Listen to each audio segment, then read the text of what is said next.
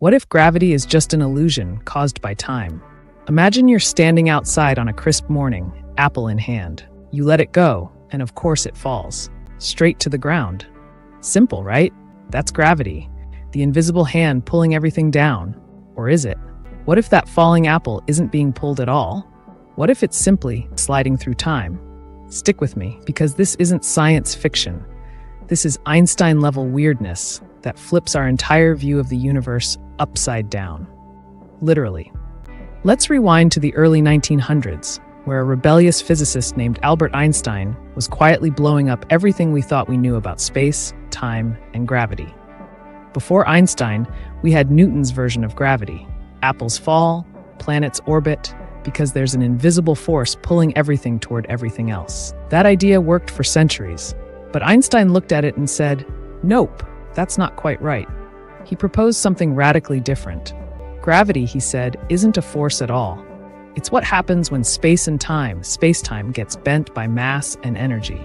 To picture this, imagine space-time as a giant rubber sheet, like a trampoline. Put a heavy bowling ball in the center and the surface curves.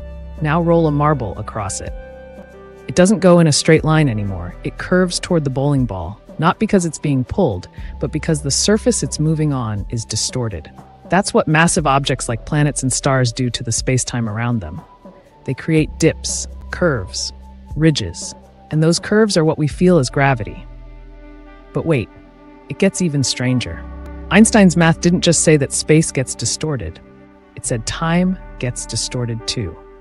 In the presence of a massive object, time actually slows down. The closer you are to Earth or any heavy object, the slower time ticks for you compared to someone farther away. This isn't theory. We've measured it. GPS satellites, which orbit high above Earth, have to correct for time moving faster in space. Without those adjustments, your Google Maps would get less accurate by about 10 kilometers per day. So yeah, real stuff. Now here's the twist. Imagine that apple again, just hanging there in your hand. It wants to move forward through time because everything does. But near Earth, time is ticking a tiny bit slower than it is even just a few feet above. So when you let go, the apple isn't being pulled down. It's following the path of least resistance through space-time. That path bends downward towards slower time. In other words, the apple falls not because of a force dragging it, but because time itself is warped, and the apple is just doing what any object would, moving straight ahead through the weird terrain of bent time. This way of thinking about gravity as a side effect of warped time makes the universe a whole lot more surreal. Because now, down isn't really down. It's just the direction that time flows slower. Gravity becomes not a thing but a consequence. An illusion created by the uneven flow of time around mass. And this idea has real consequences when we scale it up. Near black holes, for instance, the warping of time becomes so extreme that time nearly stops at the event horizon. That's why if you watched someone fall into a black hole, don't try this at home, they'd appear to freeze in time at the edge, because from your perspective, their clock has slowed almost to a standstill. Inside the hole? We don't know. Physics breaks down. But one thing's clear.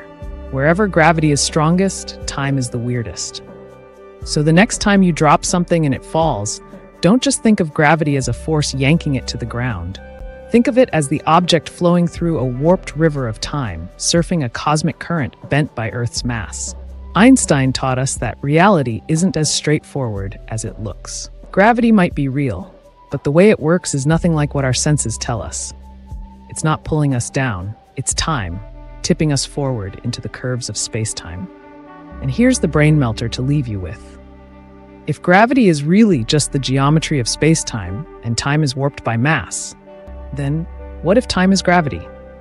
What if the thing that holds our feet to the ground is the very same thing that moves clocks forward and creates the illusion of past and future? In that case, we're not just stuck to the Earth by gravity, we're woven into it by time itself. So, is gravity an illusion caused by time, or is time just what gravity feels like? Either way, we are all riding the curves of the cosmos, and the apple was never falling. It was time, bending, mind blown.